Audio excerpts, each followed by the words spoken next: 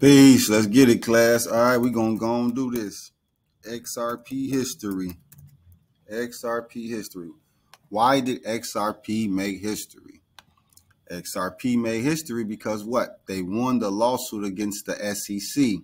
So it's been declared not a security. Ripple is a cryptocurrency. It is the first cryptocurrency ever. Right? It's official. Like, this is the one that's official. It's on the books. It's okay for everybody to use it. Okay for them to touch it. And the main people who are going to be using XRP will be businesses. XRP is a product. Let's make sure that we all on the same page. XRP is a product. Ripple is the company. Ripple is the entity that controls the product. Ripple is the entity that is going to be partnering with the governments and the banks to move the money from your Chase, from your credit union, from your Cash App, from all of the ways that you know about moving money. XRP is the one that everybody's been talking about. Everyone's been waiting on to win. So now that they've won, every single thing that I've been telling my class, that I've been telling you people, is coming to light. It's coming to fruition. So here's another keyword. There's 8 billion people in the world. 8 billion people in the world. 1 billion of these people are familiar, know about cryptocurrency. Half of those people, so what, 500 million people, are actually utilizing the cryptocurrency in many different ways, right? If you're watching this video, then you obviously know you're in the 1 billion. You're in the 500 million. If you're new to this, welcome to the club.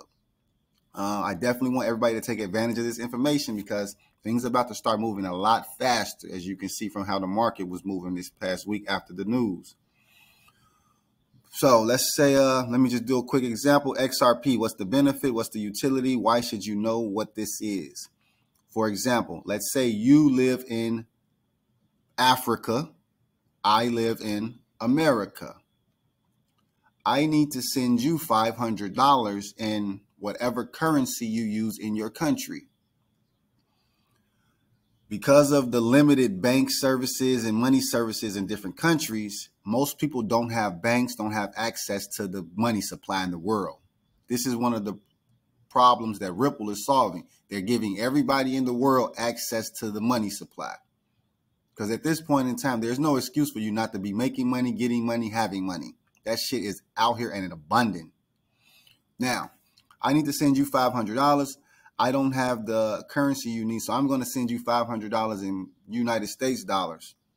When you receive it, it will become $500 in any currency that you want. So if you live in Jamaica, if you live in Paris, if you live in anywhere else outside of the United States that does not use United States dollars, I will send you $500 in United States dollars, and you will receive whatever currency that you want on the other side.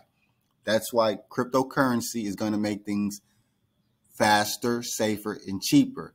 Look closely to the FedNow service by the United States, dropping at the end of the month, because instant payments is the whole gimmick here. Like being able to get your money right now with all of the back office stuff that used to go on. They're killing all of that. All of the banks, everything is upgrading. Everything is switching right before your eyes if you're not paying attention to it. The way you send emails is changing. The way you keep track of your identity is going to change. Everything is changing for the better. Things are going to be a lot less fraudulent. I'll say that. And that's what's been the holdup with this, because the people that get to control this and use this are still going to have the advantage. This is the type of shit that's going to make the rich richer and the poor poorer. So take heed to that. I am not going to do a deep dive into this website, ripple.com. Do your own research and learn and find out what's going on here. Okay? I just wanted to note that Ripple XRP is going to be providing this. Cross-border payments, basically sending money from country to country without issues. Liquidity, for all the people in my class, you understand how important liquidity is? They're going to have automatic access to liquidity for everything, basically.